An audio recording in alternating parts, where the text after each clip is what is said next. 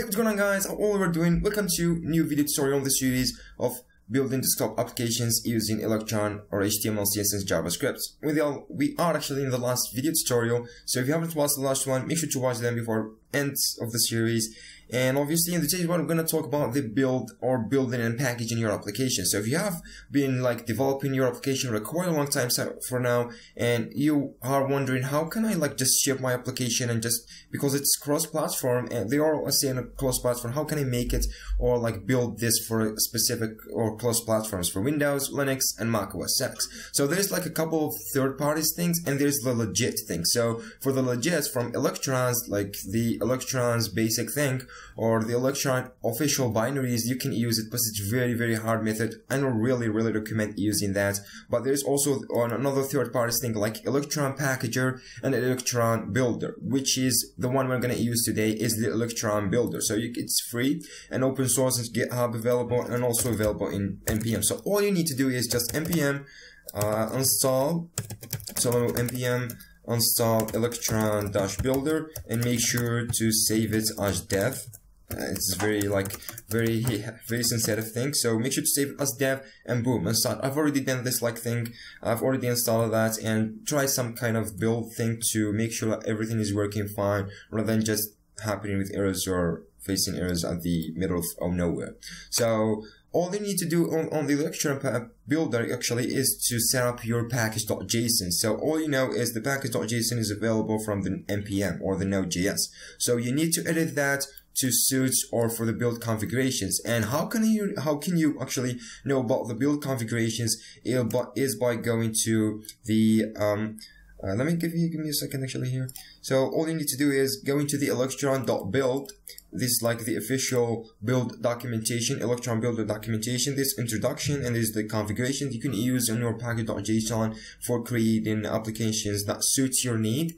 And there's also the cross-platform support in here, like Mac OS X and the build thing, and also Windows, NCS, AppX, and the Linux. So we're gonna talk about this in a second in here, but for the Electron Builder, you can read through all of this kind of things, and it's gonna tell you really nice information that you really need to know before starting and deploying your application. You can also use yarn to install Electron Builder, and after installing that, you're gonna need to add the build configuration on your package.json. So, and also make sure to add the version and author thing. So let me just show you that in here. If you go into the package.json, make sure to add the name of your application, because it is really important. And the name, make sure to do not include spaces in here or special characters in here. Also the main, the main executable file or your main.js file where all the logic is gonna happen and your main process gonna start on, and make sure to add it in here as well. For the version, also added a custom version for the application. I'm here just using 1.0.0 because the very basic or very first release in here. And also the author, I'm just adding a slampiness in here. Make sure to add an author, and the very least thing is the license. So I'm just using MIT open source thing. You can use whatever, but yeah, this is what the basic stuff you need to include in here. Also, the other thing is the build. So here's the build is going to tell Electron Builder how to build it from the ANSYS or the specific install it's gonna use, and also the product name, the directory where it's gonna put all your builds and stuff. Everything is going to be put in here, or it's gonna depend on this build configuration. So first starts with the app ID. So if you go to the documentation official one, you're gonna find the app ID, or if you are familiar with Java, so this is the packages thing and how you can package your application and use a specific package name. It all starts with a com and then your company name. Let's for example use IPNews in here, and then at last you use you put your application name, and here I'm just gonna put a simple app in here. So the other thing is we're gonna put here directory, and this directory is gonna just customize where it's gonna put it.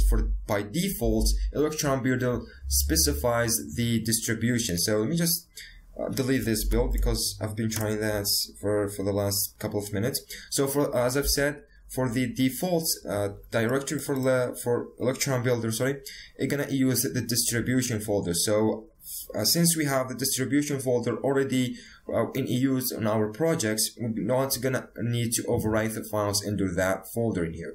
All we need is to change this. So we're gonna put the output attribute in here and change it. I'm gonna put the build folder in here, and under the build folder I'm gonna just create another one in here under my project and call it build, and all those kind of files and the install are gonna exist on this build folder. So make sure to select yours in a very specific manner in here. And also there is like a couple of things. If you go to the configuration, make sure to check the configuration because it has every single configuration available in there. As I've said, the app name, and also you can customize your app name in here. And scroll all the way down, so you can see the directories, you can build the resources, outputs, and the applications, like the application's default name. And here for another thing we want to choose is the product name. So the product name is the same as the name in here, but it differs from that. You can use like special characters and spaces and all of this kind of things, and this is like the official name and how like your application is gonna be named once the user installs it or on his machine. So let me just put like Electron test app, and that should do the job for us. You can use also special characters like this or something like that. And also the directories, go back to the documentation. But for if you're wondering about close paths for right now, like for Mac OS X and Linux, since I'm using Windows, it's just gonna build it for Windows because it has like the sources or the API of Windows. So it's just gonna use that to build only for Windows. It can't build it for Mac OS X because it's going to need the Mac OS X configuration. So you need to build it from the Mac OS X or an OS X machine. And also for Linux, you need to build it from a Linux machine or a Linux distribution. It's going to be very simple for Linux, but for Mac, you need to have like a proper MacBook or something. So this can be like a little bit challenging, And, a lot of people can have access in this, so you can do it. Also for Windows, there's a couple of configurations. So if you are intending to make yours like an installer, you can use ANSYS. Also, there is ANSYS, UpX, and Squirrel. I really recommend going and choosing ANSYS.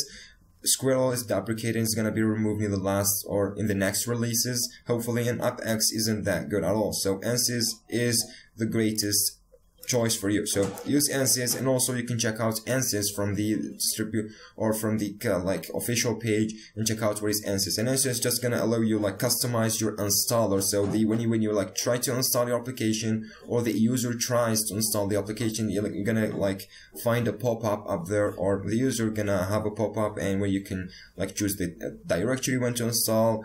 What about informations about this like application, one click install or something like this. So all of this kind of things you can edit it using the ANSYS. So just go into the ANSYS configurations and boom, you're gonna find everything in here. So for adding the ANSYS, actually you can go ahead and add the targets attribute in here. So just choose targets and just put ANSYS in here. So ANSYS is gonna do like the build configurations for us. As I've said, they cover the directories. And also there's one other thing you can choose for the ANSYS configuration. So go back, you can see there's ANSYS configuration like one-click installer and the per machine or per user, and also allow to change installation directory. So we can just copy all of this kind of things and also go all the way back in here and out of the ANSYS configuration. So ANSYS and an objects and allow configuration. So let me just do this and let me just set this to true. And the one click, so one click installer. One click is just you click and the installer gonna do all of this job. It's gonna allow you, it's not going to allow you to change the installation or the default installation directory. It's just gonna install it for you on the default one under your specific machines, think like Windows program files or stuff like this. So for one click, I'm just gonna set it false, and that's gonna do actually the job for us. So you can also check a lot of like other resources and configurations in here, like how to add the basic or specific or custom thumbnail for your installer, stuff like this, yada yada yada. But we don't need this for now. You can check more in-depth advanced ANSYS thing, because advanced or ANSYS is just a very big configuration for Windows thing, so you have to check it before can do a lot of things with it. So this is like a basic or very actually basic setup you can use right out of the box.